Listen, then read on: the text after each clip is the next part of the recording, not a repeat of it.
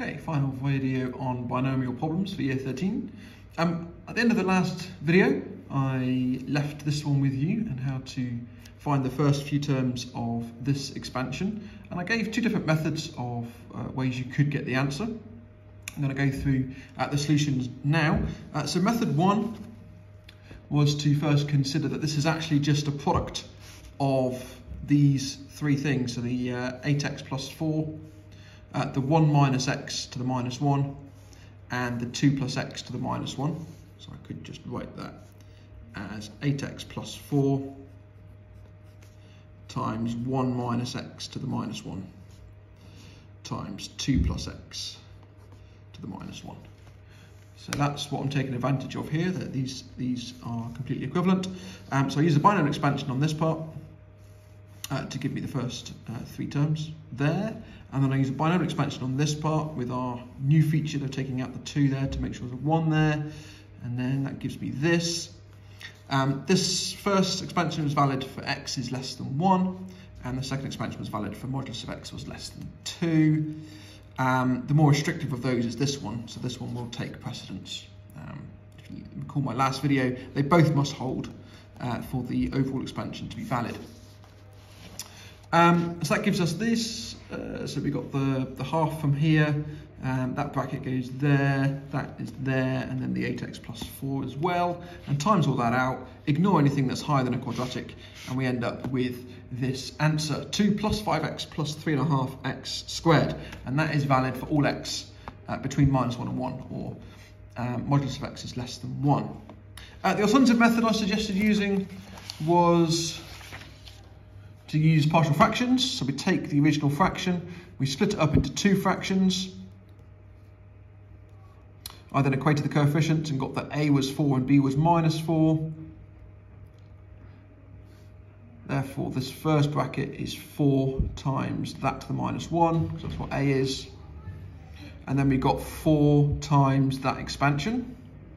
And then finally, b is minus 4. But don't forget that one's got a 2 there, so I've taken the 2 out as well.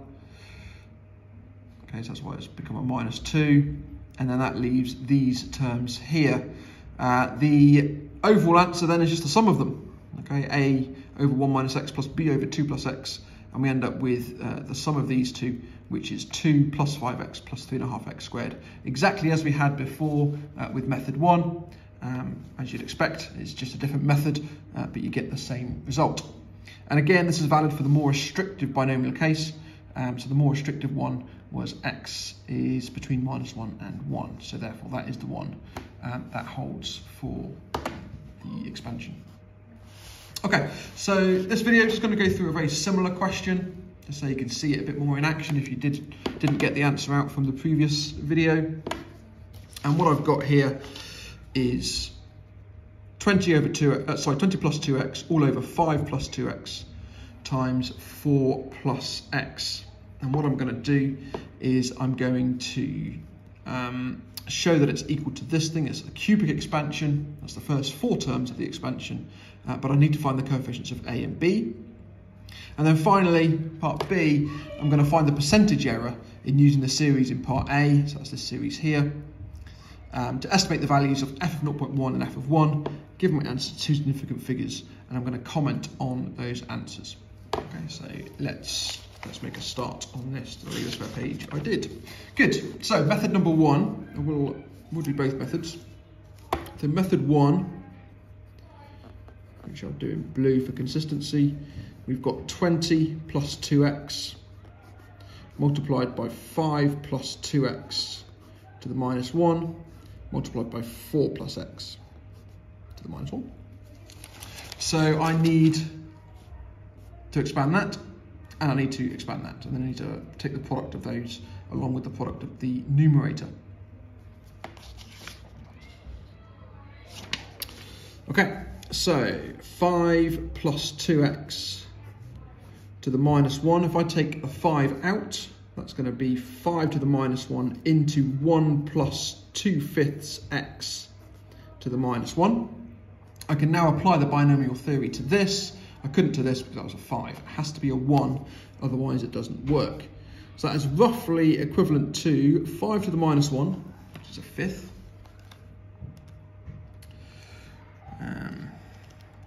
times, so the first term is going to be nx, that's going to be minus, so 1 minus 2/5 x.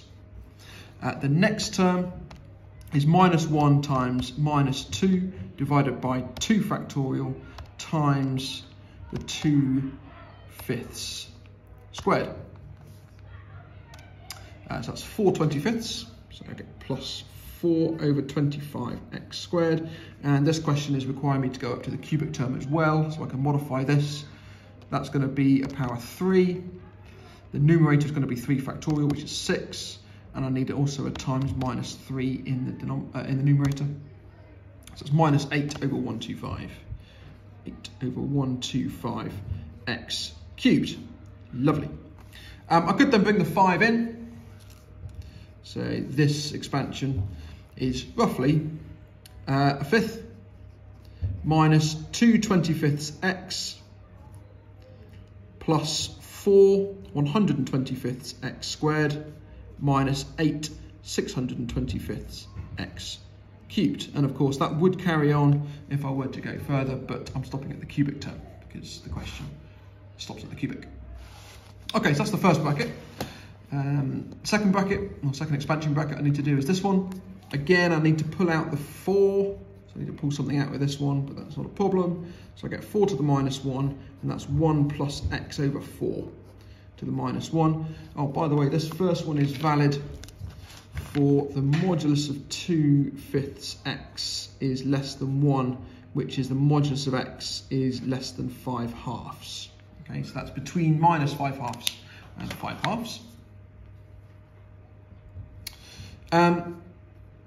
The 4 to the minus 1 can just stay up the front, and I'll apply the binomial expansion to this. So that's 1 plus nx, so that's a quarter x.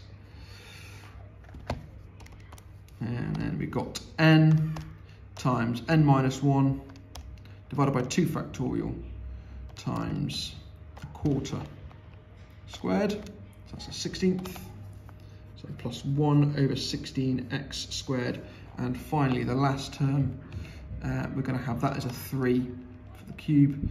And the 3 I'm going to put in the bottom is actually going to cancel with the 3 on top, but I will leave it in there anyway for completion. So it's minus a 64th.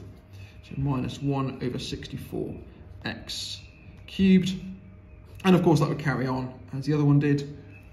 And that is roughly a quarter minus a 16th x plus 1 over 64x squared minus 1 over 256x cubed.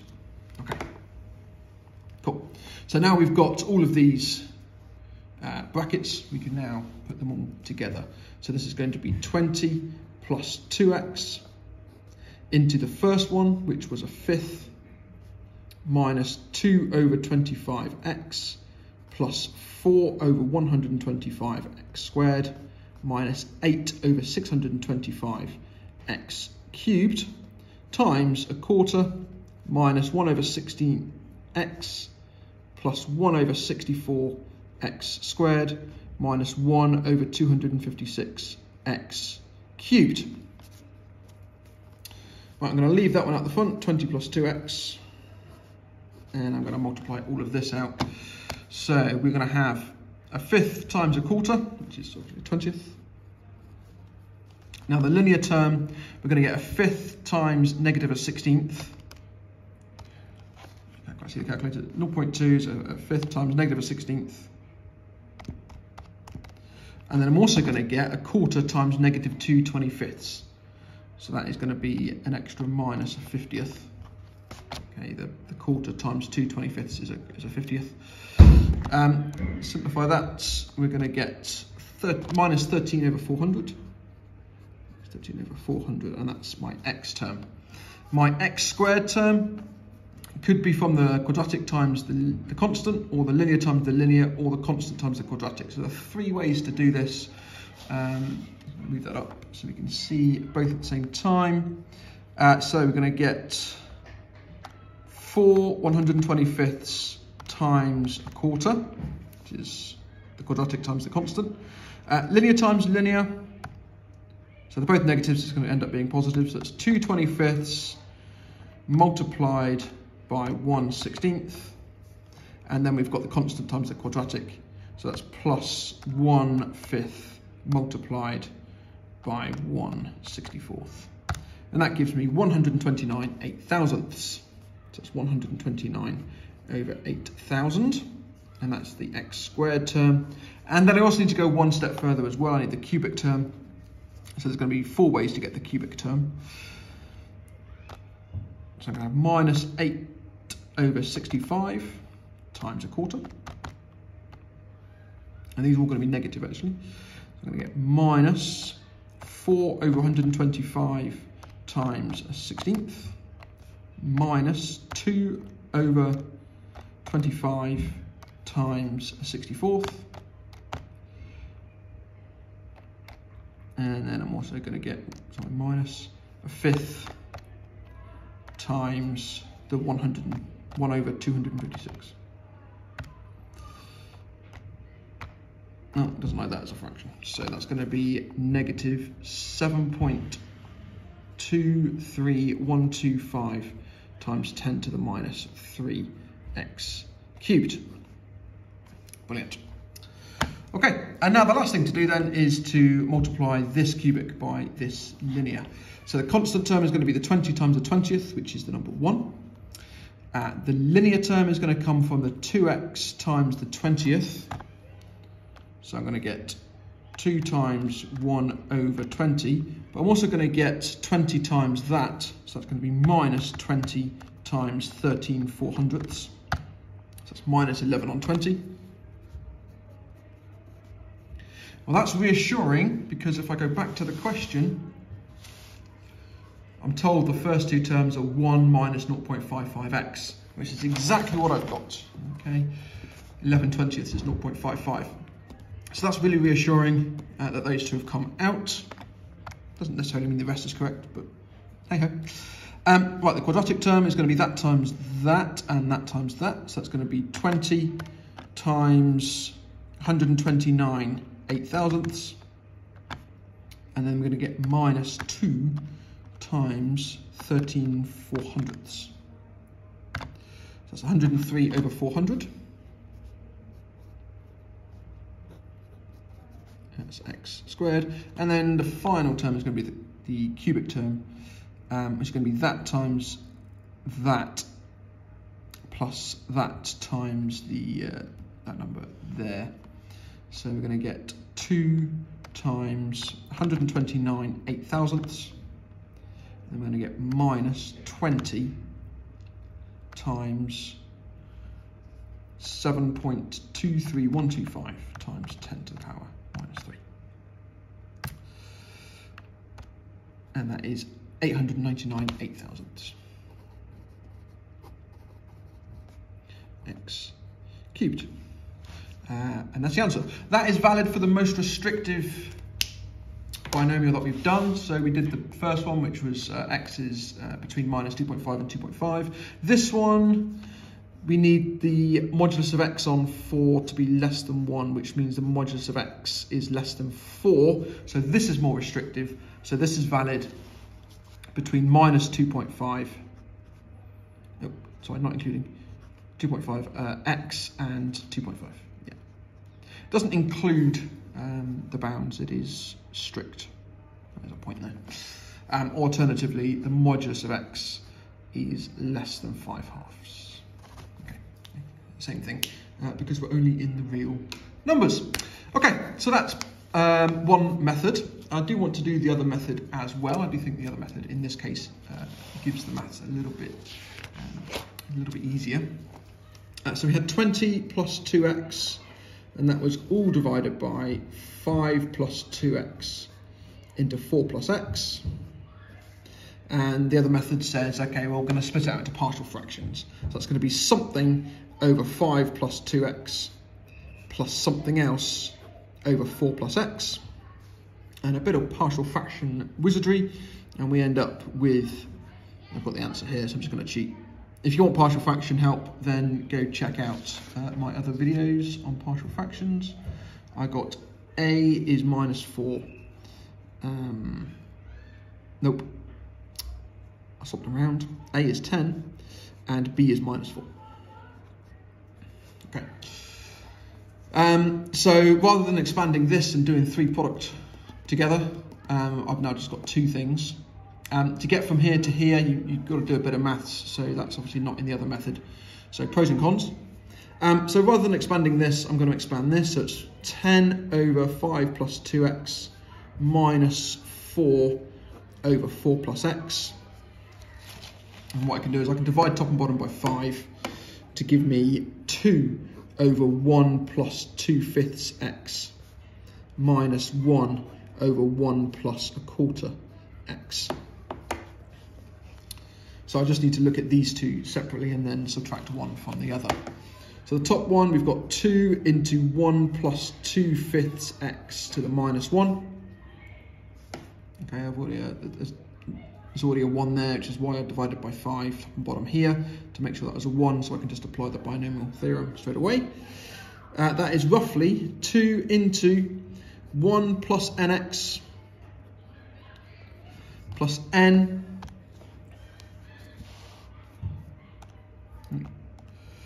so n is minus 1 times n minus 1 divided by 2 factorial times 2/5 squared. So that is 4/25. And then the next one, that's going to turn to a cubed. That's times 3, and now I've got times minus 3 at the top. So that's minus 8 over 125 x cubed. And of course that would carry on. So that's roughly 2 minus 4/5 x plus 8 over 25 x squared minus 16 over 125 x cubed, and so on. And that is valid for the modulus of x is less than 2.5. The other one is 1 plus 1/4 x to the minus 1. So that is 1 plus nx, so that's 1/4 x.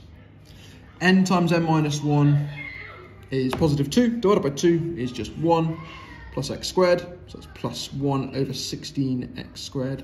And the next term is going to be negative 3 over, negative 6 over 3 factorial, which is negative 1, times 1/4 cubed, so that's minus 64th x cubed. And then my final answer is the first minus the second, so I need to do the first expansion, subtract the second expansion. So therefore, 20 plus 2x divided by 5 plus 2x times 4 plus x is roughly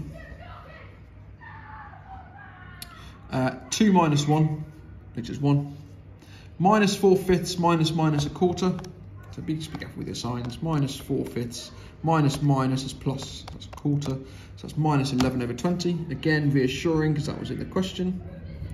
The quadratic term is 8/25 subtract a 16th, which is 103/400. This is looking good because these are the same numbers that we got in the previous method.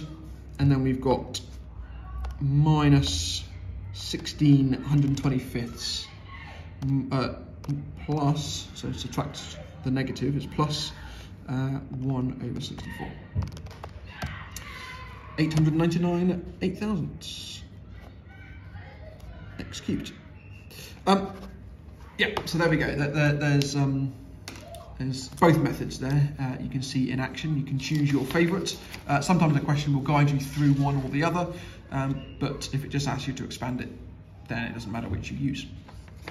Okay, just back to the question. There was a part B. Find the percentage error at 0.1 and 1, giving answers to 2 sig fig. So what I'm going to do here is I'm just going to make a little table. That's the best way to visualize this. So we've got my different x values, which were 0.1 and 1. And I'm going to find the approximate values, which is plugging in x into the cubic here. The true values, which is plugging in x into the original fraction, and then I'm going to calculate the percentage error. Percentage error is a calculation which can come up in A-level every now and again. The percentage error is equal to, as an absolute, is the approximation, subtract the true value, divided by the true value, times 100. Okay, that will give you the percentage error as an absolute. Okay, so how far away are we from the true solution? So I'm just going to jump into table mode actually. I think that's probably going to be the easiest. So my function is going to be 1 minus 0.55 x plus 103 x squared minus 899 8,000ths x cubed, and that should be over 400. Apologies. Oh no. I'll put it at the end. There we go. Over 400. There we go. And another function would be this one, which is going to be 20 plus 2x. And I'm going to divide that by 5 plus 2x multiplied by 4 plus x. So what the calculator is going to do is it's going to plug in my x values, which I'll define in a minute, into both of these functions at the same time. So it'll just give me both answers. I want to set, I'm going to start at 0.1, I want to finish at 1, and I want to move to steps of 0.9. So it's just going to calculate the x values that I'm interested in. You can do the same thing on the cheaper Casios, rather than the graphical. They have a facility to do 2 functions at once as well. So let's have a look at these answers. Here we go. Oh, look, even gives a derivative on this one. I don't care about that derivative. Okay, so the top one was the approximation, y1 was the approximation, and y2 was the true. So the approximation, best way to put this, let's do that there.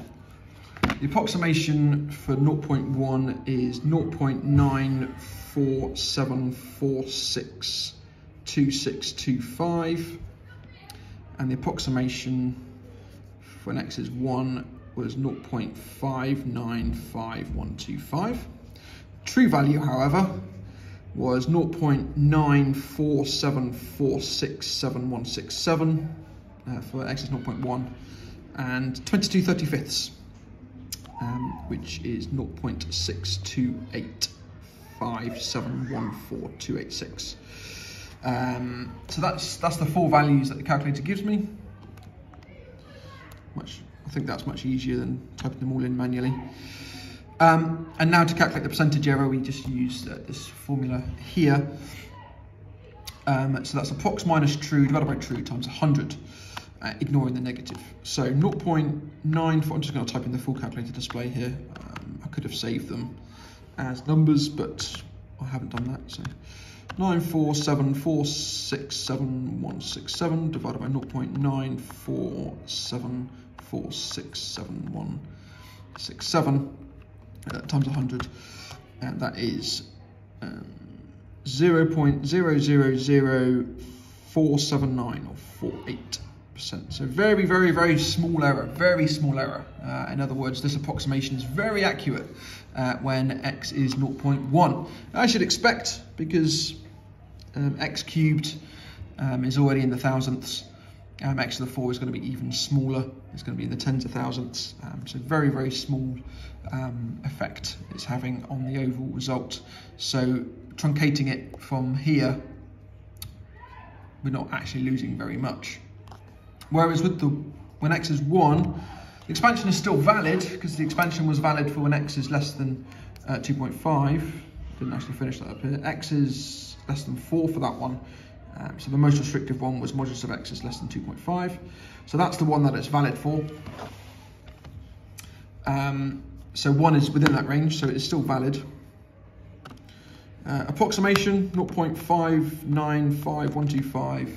Subtract the true, 0.6285714,286. Divided by the true, 0.6285714,286. Times 100, and that is 5.3%. Okay, so a much bigger percentage error, as you'd expect. I mean, we are a factor of 10 further away from 0. 0 is the only place where the percentage error will be 0. So we would expect the error to go up.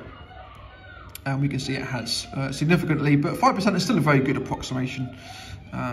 It's just not as accurate as it was before. So the concluding comments, x is 0.1 led to a better approximation, and that would be because 0.1 is closer to 0. Okay, these expansions are always perfect when x is 0, and they approximate when x is close to 0. Okay, that's it for binomial expansions. Hopefully you've benefited from these videos, and if you have any questions, then just drop them in the comments. Thanks for watching.